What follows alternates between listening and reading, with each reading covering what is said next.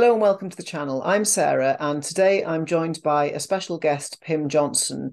Pim's a carb addiction coach, and she's going to talk to you about how food addiction starts, the biochemistry and psychology of food addiction, but most importantly, what you can do if you do have a problem with food addiction, especially carbs. So I'll hand you over now. Well, thank you so much. I do appreciate you having me on here.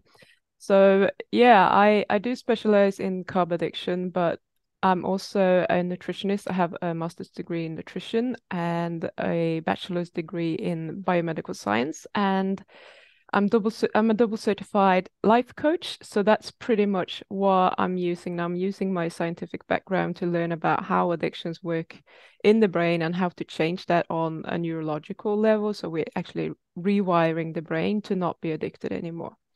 So yeah, that's me. Okay, great.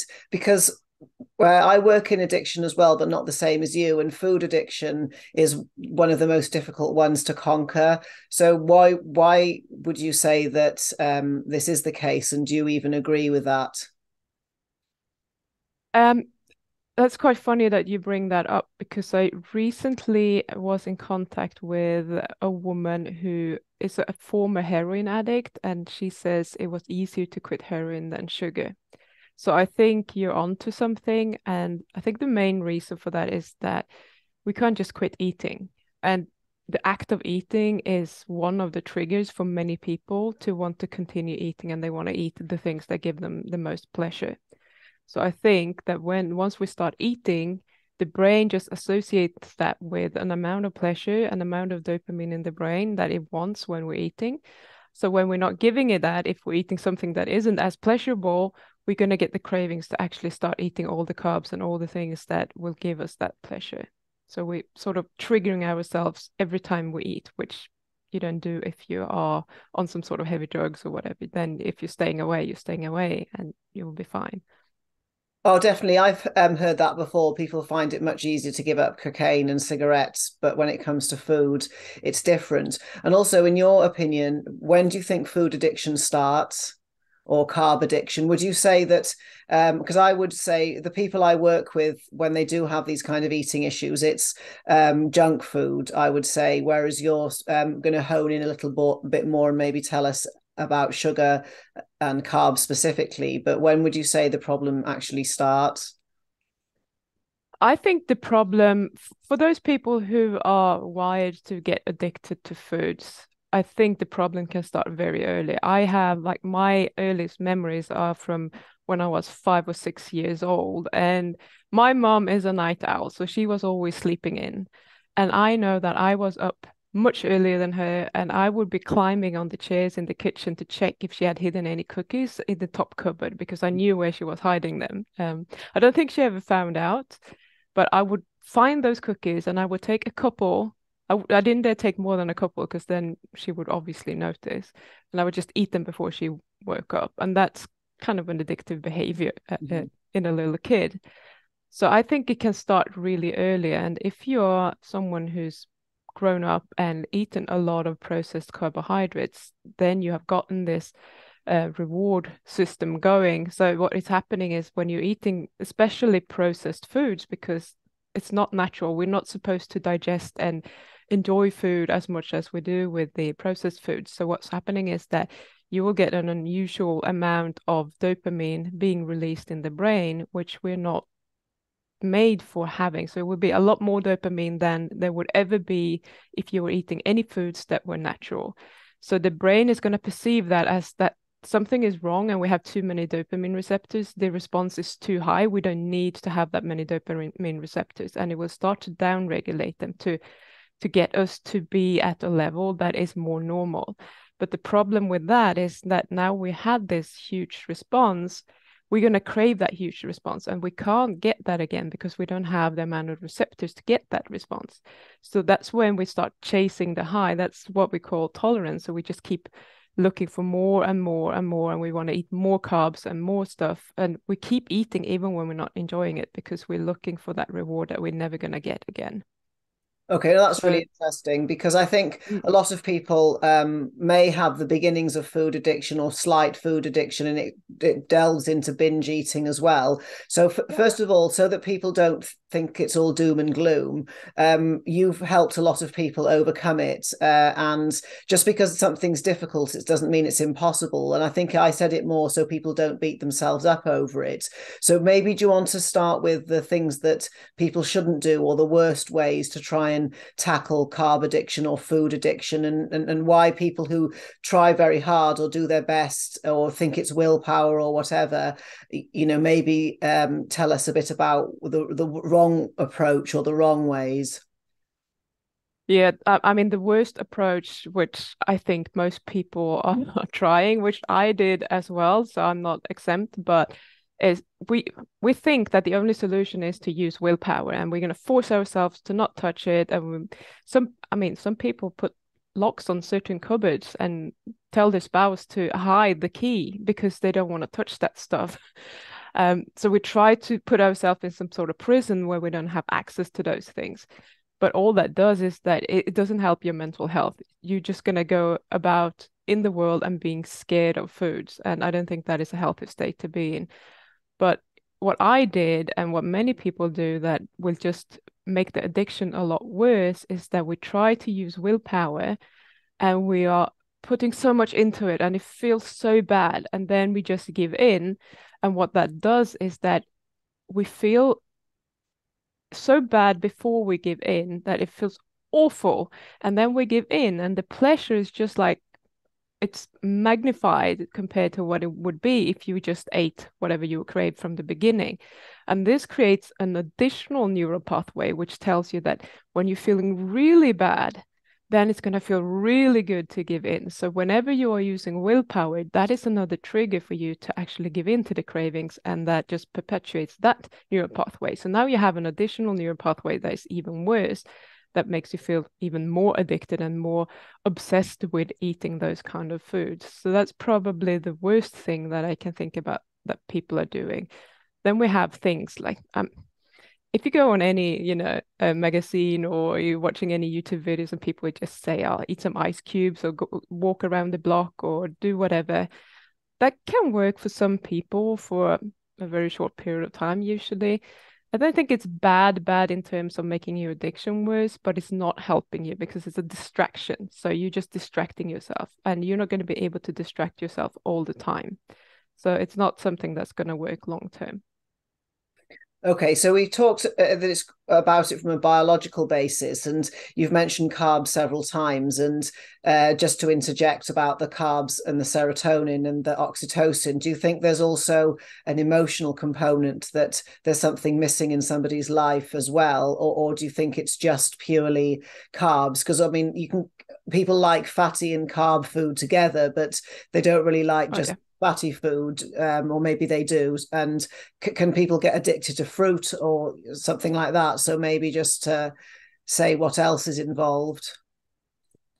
Yeah, well, I think if you had never touched any sort of processed foods, I think you would struggle to be properly addicted to fruits. However, when you're already addicted to, processed foods in any form, then when you try and cut that out, you usually do something I call an addiction swap. And Yeah. that could be with other foods like fruit. It could be alcohol. It could be cigarettes. It could be anything. Like you just pick that up instead to get that dopamine hit, and that might work. I couldn't get addicted to fruit because it doesn't give me enough pleasure to actually feel like I want it. But I could still continue eating a lot of fruit just to try and hit it, but I wouldn't really miss the fruit if it was gone because I wouldn't crave the fruit specifically. Um, so what was the other part of the question that you It was about fat addiction, because normally it's Yeah.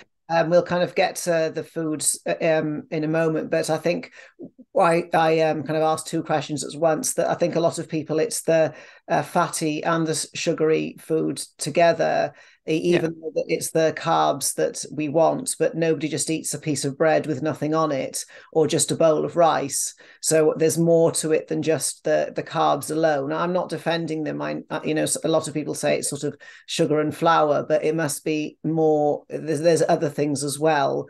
About the actual foods, and I think you might want to say what your particular trigger foods were and what your clients' ones were, and I'm sure lots of people will relate to it.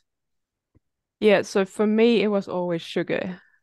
I could eat brown sugar with a spoon. Like, I Okay. really liked that. And it sounds insane. It wouldn't have been my preference. Some sort of fat included with the sugar would have been, perfectly fine and probably tasted better. But if there was nothing else, I was perfectly happy to eat brown sugar with a spoon if I had that. White sugar, not so much because it doesn't have a lot of taste. But what I see in general when I'm talking about carb addiction, I'm actually talking about the processed food, processed carbs. So there's almost always for most people some amount of fat in there. It's very often bread, obviously with the butter on. Mhm. Um, another common one is actually like peanuts and chocolate in combination. Oh, absolutely. Peanut butter's Yeah, terrible. Nutella yeah, is another one that people get addicted to. yeah. And I don't know what's up with the peanuts, but I've had a stupid amount of clients who have been addicted to peanuts in some form as well, preferably with the sugar, but even without it, just peanut butter or just peanuts, which is a little bit odd, but maybe that's the thing in the US. Um, Ice cream is a big one, but anything, if you think like we have food scientists for a reason. They're putting together the perfect combination of fat and sugar, and the sweetness has to be really balanced because too much sweetness will put most people off, too little will just not be exciting enough, and they need to get it right. And then a little bit of salt on top of that, and bam, you have a product that most people will like. I'm an outlier when it comes to sugar. I've always been drawn to extremely sweet things like white chocolate, meringue, marzipan, those kind of things. But most people are not. So most people would be in the camp of, cheesecake or donuts. They are the best things. Or pizza. You have the bread, you have the fat, you have the flavors, you have all these things in that combination. So those are the most common things. And I don't think I'm calling it carb addiction because if you cut out the carbs of that, let's say you take the pizza without the base, most people would be like something's missing. It's not that interesting anymore. So that's why I'm talking about carb addiction, but what it really is processed food addiction in some way, because as we mentioned before, very few people are going to be addicted to fruit, even if fruit nowadays is a lot sweeter than it was, 100 or 200 years ago. Yeah, the bliss point, I think it's called, isn't it? That Mm, that turns us on and just yeah, blows our dopamine receptors out of the window. Because I think now you've sort of begin to touch on what can people do about this problem because it's fixable. And say if somebody wanted to get started or wanted some guidelines or wanted to maybe understand your approach, because obviously I know you and like and trust you, and they might want to understand why would I send people to you, or why, if I had a problem, which I don't, why would I go to you? So mm, maybe you want to outline the process, because it's something that I would say of all the addictions I work with, it's the most common and the most serious, and also people hide it as well. yeah. Unfortunately, I mean, I've been doing a lot of hiding in my days. Mm. Like going to the shop, buying two chocolate bars, trying to eat one as quickly as possible so I can get rid of the wrapper before I get home. So it looks like I'm just eating one. Yeah. Oh, totally. The wrappers and the carnage afterwards, the boxes is a big thing for people, whether it's, because it's evidence of the feast. Yeah. But Yeah. it's like another thing. It's any addiction's lonely, and people seem to think they're the only person that's eaten a cake out of the bin or eaten their own kid's Easter egg 5 times and had to Yeah. rebuy it. So there's a lot more to it than just a pure sort of chemical addiction. So maybe you want to talk about how you work and what you do. Yeah. So there are two. components to it. One is the emotional component, which is the one that I'm focusing on most. So one step that we're always doing is that I teach all my clients to process emotions, because if you can process emotions, and a craving is an emotion, by the way, if you can process a craving and you can allow yourself and accept that you're going to have a craving without just going and reacting and eating as a response to that craving, then you're not going to have this problem anymore. So that is a huge part of what I do. The other part is obviously the awareness, because if we don't know what we're doing, most people have like, I'm just going to eat 2 cookies, and then they sit with an empty whole cookie wrapper in their lap and they have no idea how they disappeared. If we don't know what's happening, then it's going to be hard to stop that. So I always start with teaching the habit loop. So that's, you have to be aware of what your triggers are. So that could be walking into the supermarket, watching someone eat, smell some fresh bread, maybe watch someone eat, whatever it might be, going past the vending machine at work. It could be anything that is a trigger. So we need to be aware of what's triggering us. So if we're aware of that, we're like, okay, now it's going to happen. We know, and then we can do the work. When you're triggered, you're always going to have a thought. And I have clients who think they don't have any thoughts, but there is always a thought, and they're usually very, very simple. So if I go to the supermarket, I go in and I think, it would be nice to eat something nice. It could be as vague as that. And then I start looking for all the things, like, is there some chips here, or maybe chocolate, ice cream? And my brain is already searching for what that nice thing is going to be. So that could be a trigger as well. And just that little thought. And then you're going to notice that you have like a physiological response in your body, which is the craving. So for me, it's always, I'm a typical dog. I start to salivate and I get like tension in my jaw. And then I also get like tension the whole way down where the food would go. And it's like really tense and it's pulsing a little bit. That's how it feels in my body when I have a craving. And that is the part that I need to learn to process. As in, I need to allow myself to just feel this physical sensation in my body and then not go and buy or eat the thing that I was triggered to want. And when I can sit with that, when I can be okay with it and truly accept that I have cravings, they're just something, it's just like a series of chemical reactions happening in my body. Is nothing that is compulsive. It's just uncomfortable. When I manage to finally accept that that is just what's going to happen, the cravings will go away. It's like magic. And until you accept it, you're probably going to resist it, and then they're going to keep coming up or not go away, which is okay. You can still sit with it. It's just like going to the gym. You have to start somewhere, and you might have to start with a 0.5 kilo dumbbells or whatever, and slowly build up. So the more repetitions you get in, the more times you're practicing this, the quicker you're going to get there.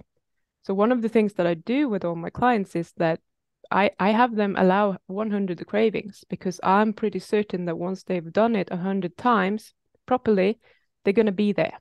This is not going to be a problem anymore. They have reprogrammed their brain. They have created a new neural pathway, which will be the one that is now on autopilot that you will go to. So you don't have to think about it and do this for the rest of your life. It might come back if you have something happening in your life, someone you love pass away, or you get fired from your job, or something major. Your brain might revert back to the old neural pathway, because it's just like drawing on everything that it can to make you feel better. But most of the time, you're not going to have to even think about it after that. Oh, and that's really interesting on 2 points. So the first one is, I'm very much into this, that our minds are not just in our heads. And you mentioned about the craving being very physical, and other people have said that. And it's not just they want something in their head. They actually need to satisfy an uncomfortable itch or tick or feeling or whatever physically. And people who've never had an addiction don't really understand that concept of how it's the entire body screaming for something, not just a thought. And also by biochemistry, like you said, is very conservative. It doesn't like wasting pathways or enzymes or Mm. membrane or whatever. So as soon as you're not using a pathway anymore, it's going to think, okay, well, let's put this to better use. So when you work with your clients, do you ever do anything where you encourage them to replace whatever this dopamine hit or addiction was with a new habit and behavior? Or does that just happen naturally when you work with them? That's on a case by case basis. I like them to just learn to be okay with having a craving and not doing anything, because I find that that is most useful in the world, because we can't always replace it with something. So Mm-hmm. if you feel like I need to walk around the block, and someone once said, can I go and just have a hot bath every time I have a craving? And I'm like, how many cravings a day do you have? Do you want to hop in the bath all the time? Do you have time for that? It doesn't seem like a really good solution to me. But what I do with some clients to get a little bit of dopamine is that every time they have a craving, we create a different reward. So some of my clients have had like a glass jar, and every time they have a craving, they get to put like um a glass bead in there or something. And you see it growing over time. So every time you have allowed yourself to have a craving, you get to put that in. And it will, I mean, it sounds silly, but the brain still perceives that as a reward because it wants that jar to be filled up. So it could be anything that you feel a little bit like, oh, that would be fun. I can do that. The jar And thing's that, really good because it yeah. shows somebody how much progress they're making. Because a lot of Mm. people think, we're so negative and we can't help it. Oh, yeah. How we're wired. When if you have a jar full of all these beads building up, you can see how many times you conquered the problem, and we know. Yeah. And it's reinforcing that you are doing it right and all the other things which are important in moving forwards. And also, when it comes to working with people, do you have any particular way of eating in mind for them, or how do you manage? Because the problem with carbs are that they come, in a sort of healthier form, and Mm. then obviously there's pizzas and donuts and stuff like that. But then there are people that like baking their own bread, or they grow potatoes in their allotment, without sort of, I know it would be a case by case, but what's your thoughts on a way of eating that's helpful for people? In the past, I worked with people that had like any sort of dietary background. It's not an issue as such, but the lower carb you are, the easier it's going to be, because I say we have two types of cravings. We have physiological cravings and we have psychological cravings. So I'm working mostly with the psychological part. Mhm. The physiological is more, when you get swings in your blood sugar, and I call it a carb hunger, which is like a false sense of hunger because you're eating so many carbs that your blood sugar might drop. And I don't know about you, but if I'm eating a lot of carbs the next day, I'm going to be ravenous. I'm going to want to eat all day long because clearly I'm very sensitive. And I think that's the case for most people. Just look at anyone eating a high carb diet. They want to eat 6 times per day because they get hungry 6 times per day. So that's going to make it a lot harder to do, but it's not impossible. But nowadays I'm mostly working with keto and carnivores that are struggling to stay on that type of diet. And that makes that part so much easier to deal with, and we can just focus on the psychological aspect completely, because most of them, as long as they stay with the diet, that's not going to be an issue. And when they go off, if they have, if they fall off the wagon for a second, they have something that they know that they didn't want to eat, then we know that they're going to have more cravings, and then the homework for them will be to deal with those cravings, and just they get more opportunities to practice. It's as simple as that. Oh, definitely. I think mixing keto and carnivore with a carb addiction is a really horrific combination. And I think some people who make accusations about keto and carnivore and health, they failed to compute this big population of people that cheat, because it's a Mm. catastrophic cheat if they do. And I've had people, they can go off for weeks and weeks and weeks and then Yeah. go back onto keto. And it is something that I think, like you said, people think it's like a prison sentence, but that's how you feel when you are addicted. And then as soon as it's gone away, you just actually forget about the thing. Because I've been addicted to things in the past, and it's something now I just think I don't even understand how. But at the time, the idea of somebody taking it away from me was just so terrible. And I think a lot of it's the thought of being without the thing also Yep. can be problematic as well. And Yeah, what's your thoughts absolutely. on that? Because there are obviously people who think, if it was that easy, we'd all stop all of our addictions. So there's obviously something to do with some kind of secondary gain, or some fear of letting go of this friend, or Mhm. this thing that's comforting. So what do you do in for people who can't even get who really struggle with the first hurdle? I think it's all about not restricting and not going to a place where you say, I'm never going to have carbs again, because that's not very useful. The brain will just go into straight panic mode. And when I learned how to do this, I think I spent about 3.5, 4 years, something, just planning for when I was gonna eat. So I was happy to just be in control, because that was a massive step up for me. And when I was thinking about quitting permanently, my brain was like, we cannot do that. We can't do it. We can't do it.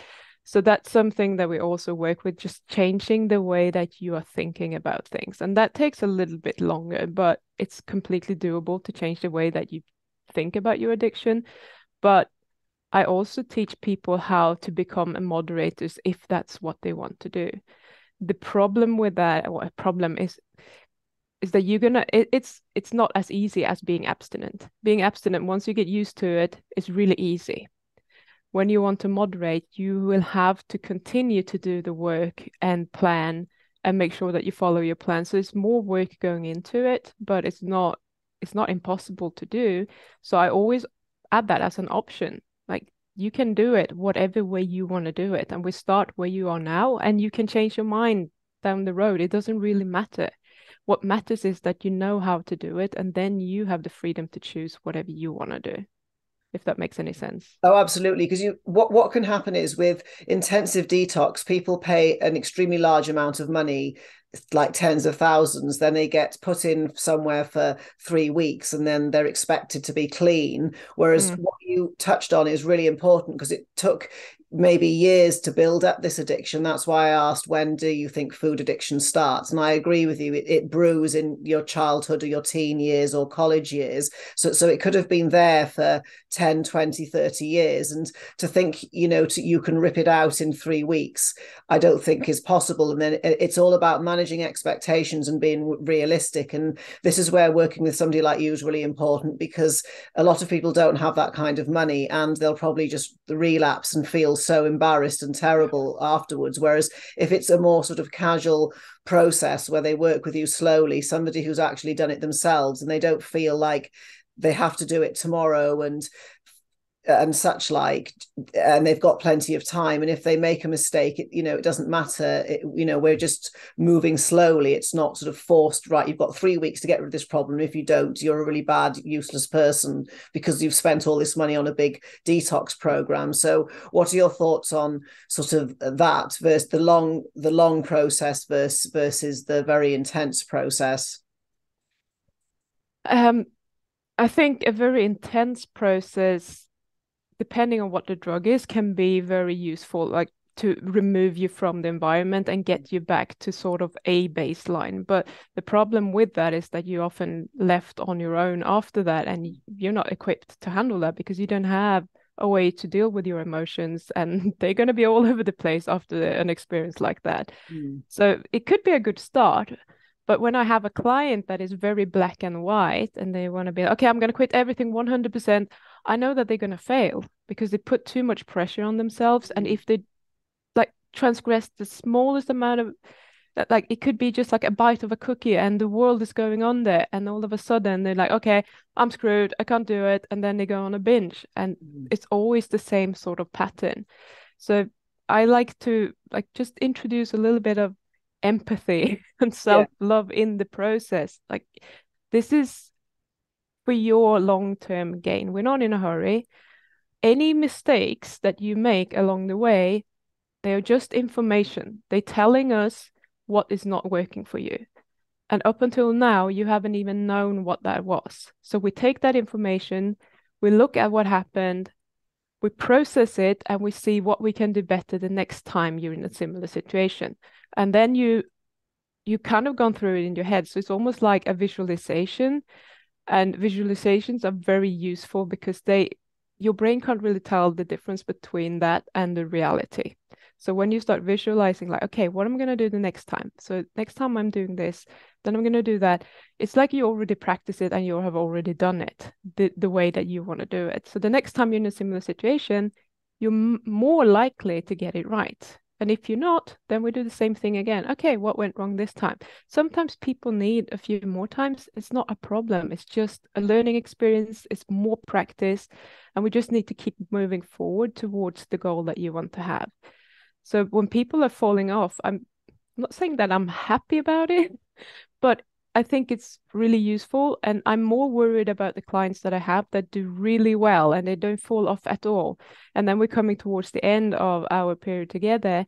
And I'm thinking they need to fall off soon because otherwise they don't know how to handle that when they're on their own. So I prefer that people make all the mistakes when they're with me and then we can correct it, because that's how you become bulletproof when it comes to knowing what to do and building the confidence in yourself and knowing that you can handle those situations.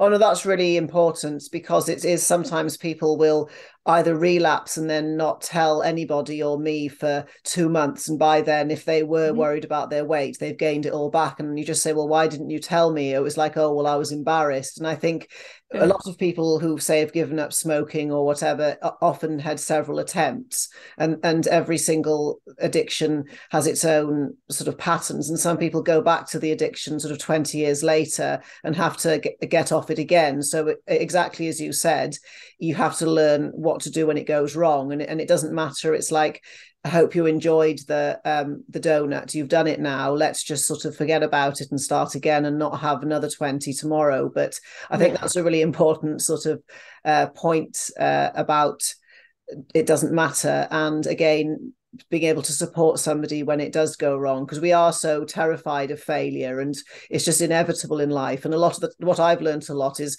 if you just get good at dealing and learning with failure, you'll actually be really successful Yeah. eventually. So that's been really interesting. So where can people find you? What's your YouTube handle? What's your website? Do you prefer to be contacted by email or Instagram, or how does that work? And have you got anything coming up in the pipeline for people who might be interested, like a webinar or a workshop or a new course? Yeah, that's so my YouTube channel is probably the best or easiest way to find me. So that's just under my name Pim Johnson. And in all my descriptions, I always have a link that or links to all the other ways that you can contact me. But if you want to send me an email, you can send it to pim@pimjohnson.com.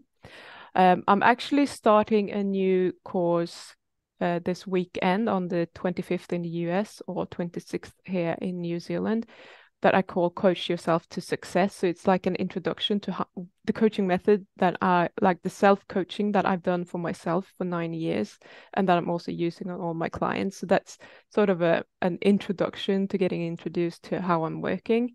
But I also have my group program if you're someone who just does well with instructions, you just want step to step, this is what I need to do, and you can get on with doing it, then that's perfect. And there's also some one-on-one coaching there, but you can check that out at pimjohnson.com/group if you want.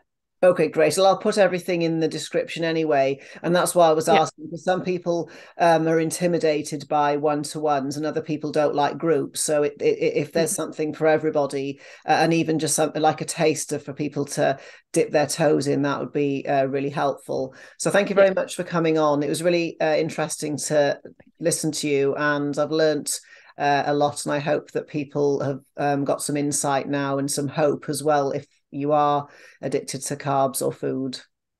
Thank you so much for having me on. I do appreciate that.